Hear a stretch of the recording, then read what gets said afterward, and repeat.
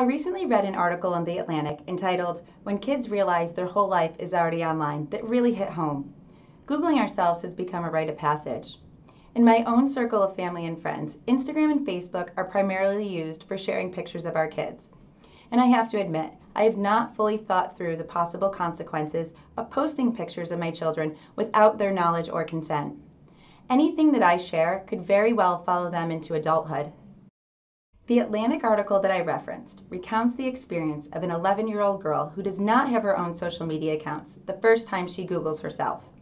To her surprise, she found swim scores and stats spanning several years, even a personal story that she had written in the 3rd grade with her name attached to it.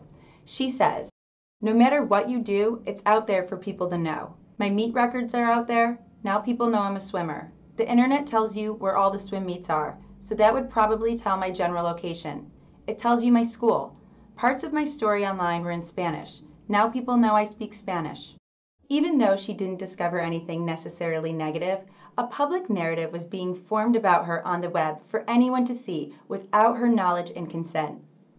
It's our responsibility as parents to ask questions and understand the policies that our kids' schools, clubs, and organizations have in place surrounding information sharing.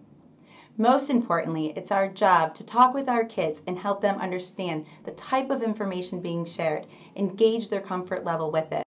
Parenting in a digital world is still a new frontier for everyone. And as we all continue to navigate through the challenges, it's important to remember that anything we share online can live on indefinitely. I'd like to leave you with these 3 tips. 1. Ask the organizations your kids are involved with what they share online. If they don't have policies in place to deal with the information sharing, then raise the issue with the organization leaders. 2. Set ground rules for yourself. Think about the consequences of posting a specific photo of your child online. And if they're old enough, then ask for their permission before doing so.